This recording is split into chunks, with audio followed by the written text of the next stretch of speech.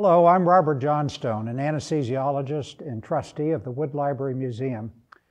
One of the very interesting items that we have in our collection is an Emerson Respirator, shown here in this brochure from the Emerson Company.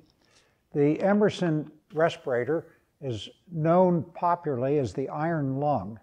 It was a ventilator external to the patient, which was developed by John Emerson in 1931.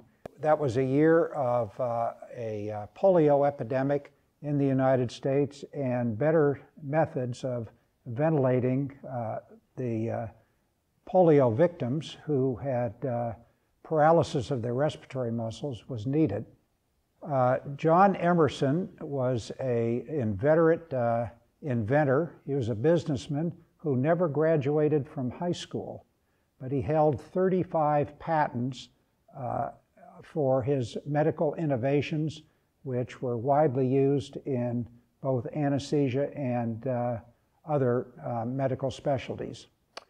The innovation that he brought with the Emerson ventilator was that it was lighter, quieter than any models that were previously used. It was half the price, and so it was quickly adopted and widely used by hospitals throughout the United States.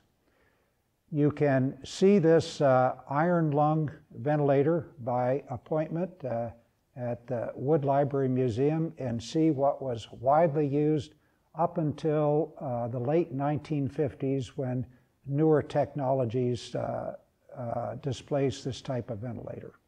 Thank you.